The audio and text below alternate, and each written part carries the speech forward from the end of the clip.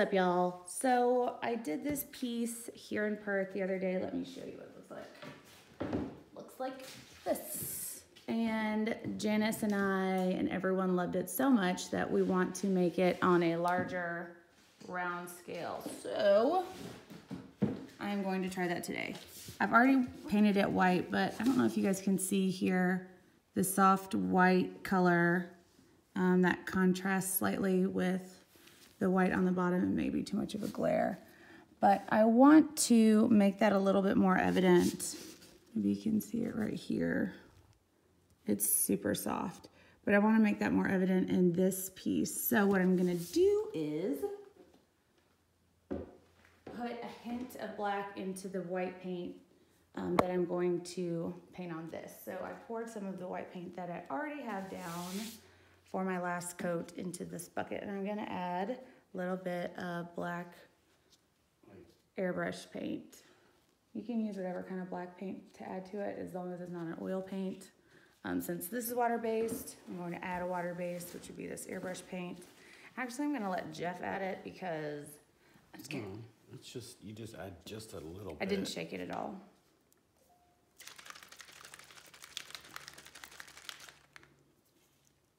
And I don't want it to be evidently gray, like obvious. So I'm just adding enough to make it basically not noticeable until I have the white that I'm going to lace on top of it. I feel like this is a science experiment that's gonna explode. Boom. I mean, that's just like to start dot. A drop. Now this is like 300 mils. Don't ask me what that translates into because I do not know in terms of ounces. A lot of times a little bit goes a long way, and you can always add more. So make sure you take that into consideration. And I don't even know if this is enough to cover that. This is probably enough, right? To roll? To roll. Yeah.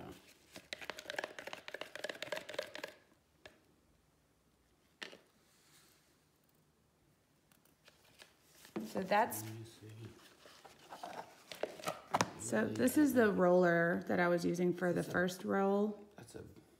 And this is the gray that we just made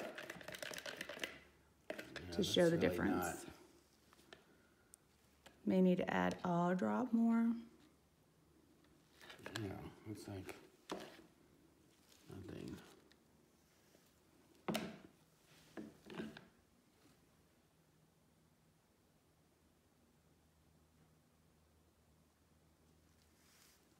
That should be empty. This will be a big difference. You can see it on the side. Mm-hmm. Like I said, y'all, I don't want it to be like you won't be able to notice it on camera, but you'll definitely see it on there. That's the most difference I would do. And so that's what we're gonna do. I actually need to pour this in here so I can use this roller base again.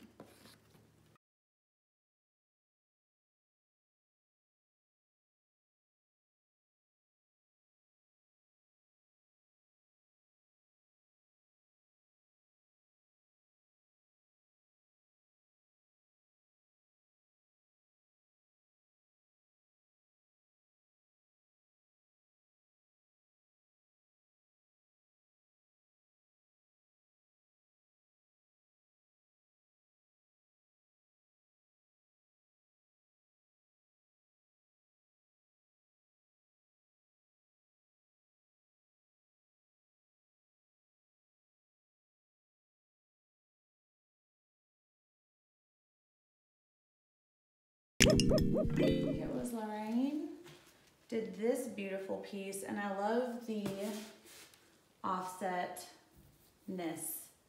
of it. And I want to maybe offset this one a little bit.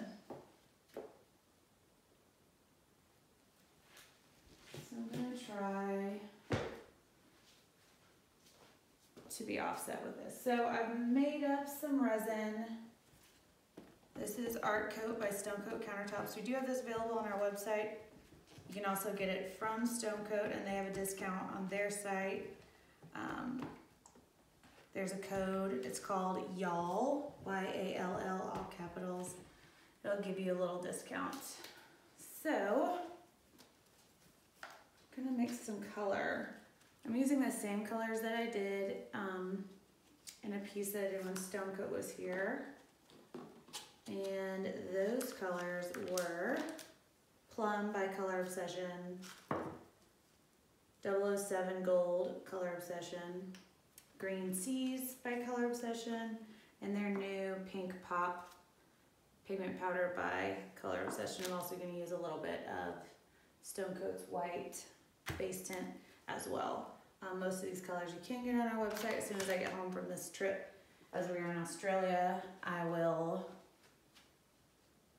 make the rest of the colors available. I think the only thing that I don't have up right now is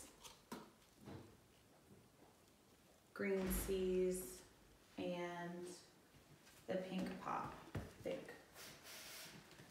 He just walked in. What's up? Are you live?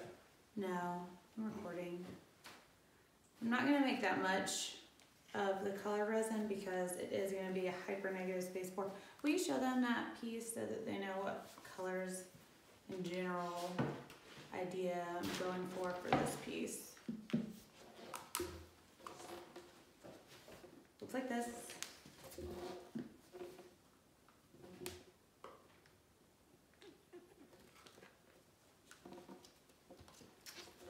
That's kind of where we're at, where we're going, what we're working with for this.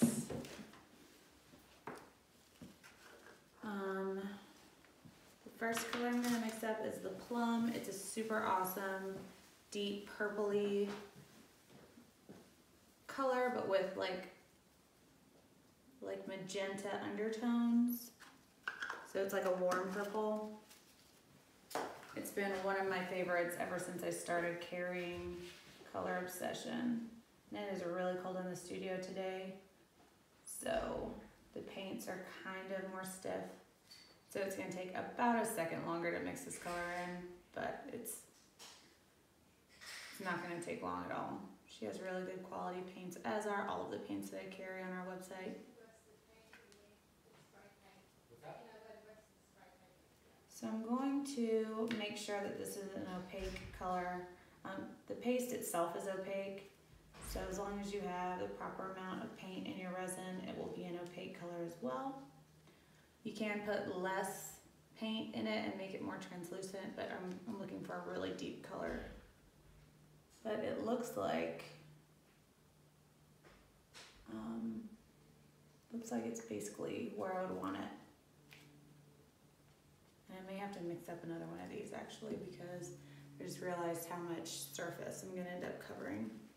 I'm gonna pull that color back out of the stock.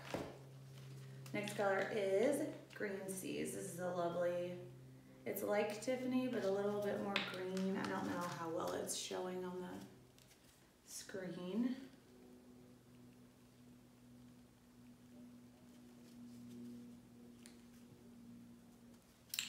I don't have to worry about like being in a hurry and stressing out about this resin setting, because typically under ideal conditions, you get, I mean, I've worked it for about 2 hours before. They advertise like an hour, and I think that's basically under the worst conditions you can get an hour out of it. But it's a dry, well, it's not in the 70s here, it's probably in the lower 60s, but I still will be able to get close to 2 hours. But it's not going to take me 2 hours to do this piece. But I think it's important to not rush through doing your artwork, because when you rush, you make mistakes. So having a resin that gives you a long working time, whether it's stone coats or not, is very important.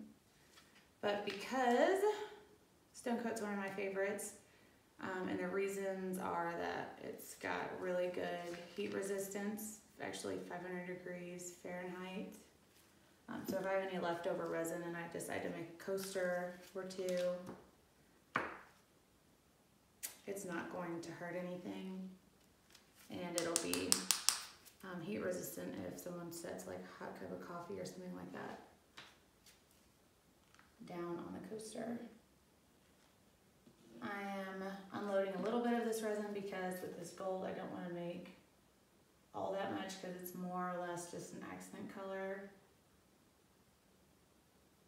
And I usually say not to put too much of the product in to your resin because you don't want marshmallow fluff, but with this gold I really like to load it so that it's a rich color and it more flexible to float to the surface.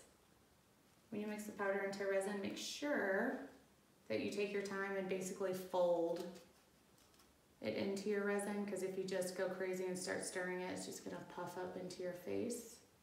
And that is not a good time. You don't wanna breathe this stuff. Which reminds me that if you're sensitive at all or have any ailments that are sensitive to anything at all, wear a good respirator and be in a well-ventilated area. This studio is quite large and we have the doors open. So I'm not going to be wearing a respirator today. But if that's something that concerns you, by all means, take your precautions. The next color I'm mixing up is Stone Coat's This White. It's a base tint. This is going to give me all the great cells that I'm looking for in this piece. A lot of people have questions about cells, and this is basically, it's not a secret, but if I didn't share my knowledge, this would be what I would consider my master secret to getting great, large cells that make a piece more dynamic. It's really important that you use a minimal base tint into your resin. If you use too much, your cells aren't gonna last. Less is more 100% with this product. And you just want enough to make your paint opaque. So if you stir up your color, lift your stir stick out, and if you're using a wooden one, if you can see any of that wood color through it, that tan color, then you don't have enough, and mix just a little bit more in. Build this color. Don't just add a bunch. Yeah, it's looking a little bit tan, so I'm gonna add just another drop and call it good. Hope you can see that. It's not a lot at all. And sometimes I mix a white paste and then add a couple drops of this to give me the cells. So I have like an opaque color without the risk of it having too much of the base tint mixed into it. Right, the last color I'm mixing up is the Pink Pop. And when you mix up this color, it's important to mix some alcohol into it, just a little bit. But this will ensure you don't get any of those little, I call them freckles, some people call them tadpoles. But this is how you can avoid that when mixing a paste. And I find this particularly is an issue with flat colors. I don't see this so much with metallic powders. It doesn't take a bunch of alcohol to do it. Just a few drops is enough.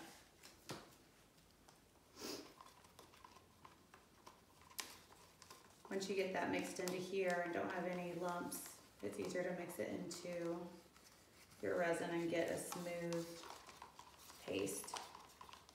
There's nothing more frustrating, I swear, than doing a piece and seeing a whole bunch of little freckles and tadpoles. Just distracts from everything you've done.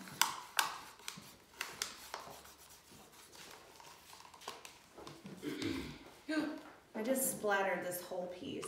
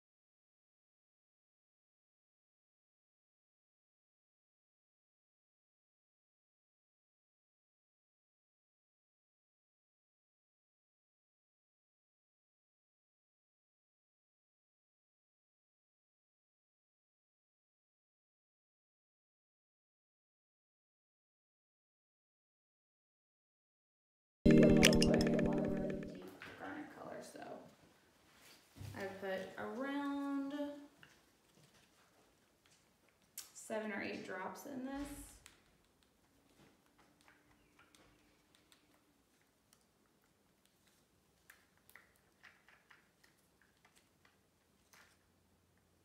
To add a really deep, almost ruby color. Right, let's clear some space and get started. I have swiping paper ready to go.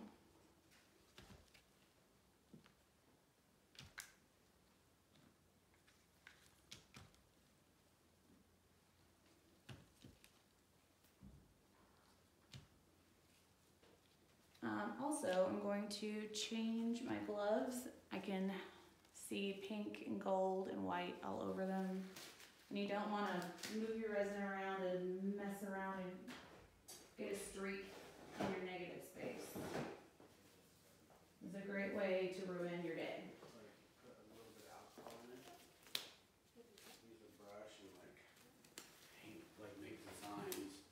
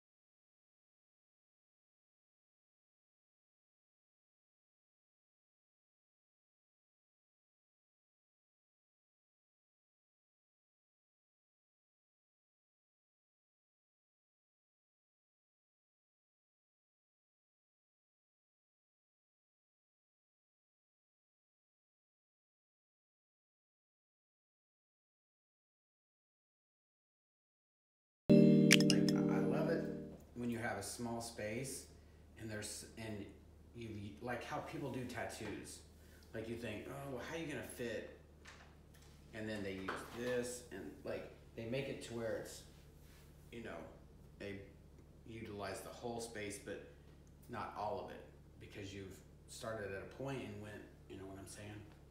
But Sure. So, just a C or an S? I would do a C. Okay.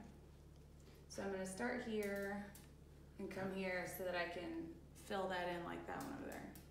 Yeah, I would almost do it like this then, so that you have bigger areas maybe, or no? I'm not gonna curve it like that, so I'll come down lower then. Oh, you're gonna come this way. Yeah.